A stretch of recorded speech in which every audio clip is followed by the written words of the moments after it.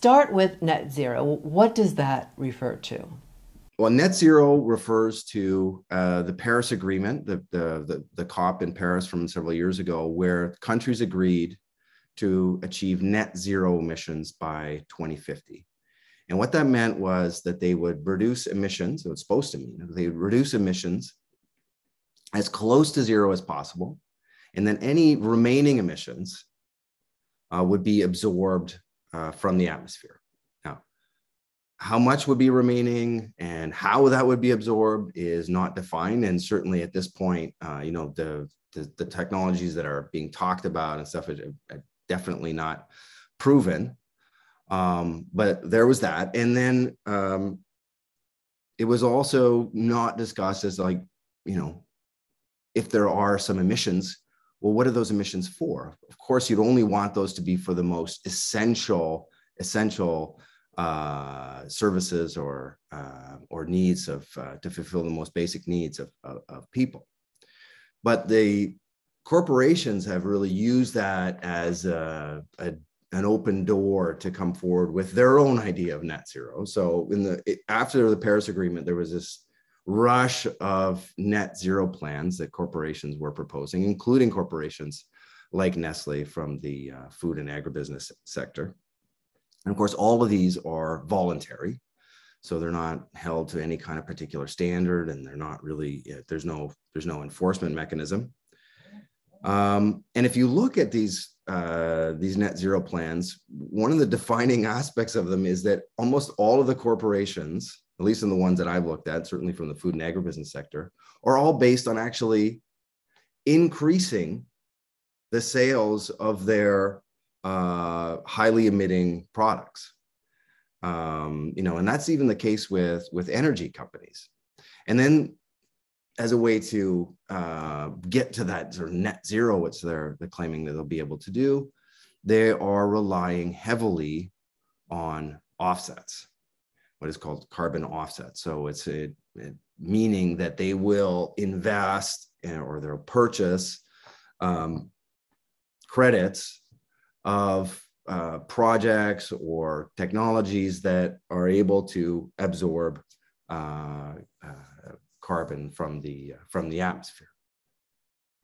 And an increasing amount of these sort of offset projects are based on land and forests. And the idea that if you say protect a forest from being deforested, or you plant trees, or you even engage in some kinds of agricultural practices that are said to store carbon in the soil, that through that if a company purchases or pays for that, then they can offset their own emissions.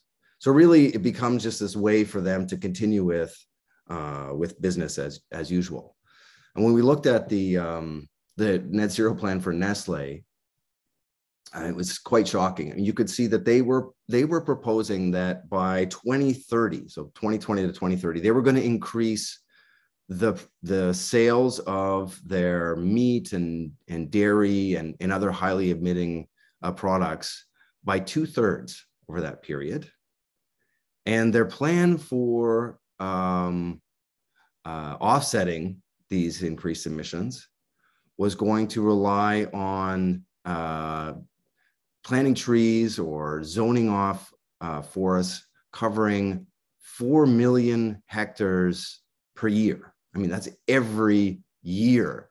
So, I mean, it's completely unrealistic and has no sound scientific basis. But this was, one example of a net zero plan that corporations are promoting.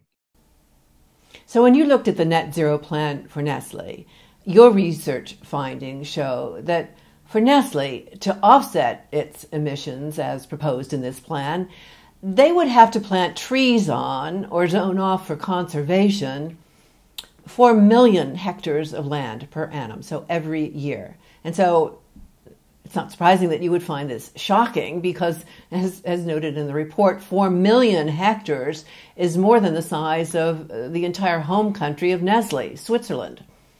So the numbers don't add up. Yeah, no, once you get into details about the numbers, it's absolutely ridiculous. I mean, it doesn't hold any water at all. Companies are putting some money into this, so it's not just simple rhetoric. There is some millions or even in some cases billions of dollars that are going towards these kinds of projects, and they're starting to have an impact on the ground because you have these companies who specialize in this, who are taking over, say, areas or territories that where you have Indigenous people and small farmers living, and zoning them off and saying that they can no longer continue to practice their agriculture or their fishing or whatever it is in those territories because they've been sold off to Eni or to Total or whoever it is, so that they can get credits for their carbon credits to keep on polluting. This is something that is happening on the ground, and communities are feeling a real impacts from this, and we are seeing land grabs. How could all these companies be doing this? There isn't enough planet available to offset all their emissions. The fundamental thing that has to happen is they have to get to zero with their emissions, and they know that they can't do that with their current model of production. And in fact, even with when it comes to the food system, the ultimate problem here for corporations is that the solution doesn't involve them. Food sovereignty and agroecology do not allow for Nestle's or Cargill's or the Bayer Monsantos to continue to make the kind of profits they're making now, or any profits at all, frankly.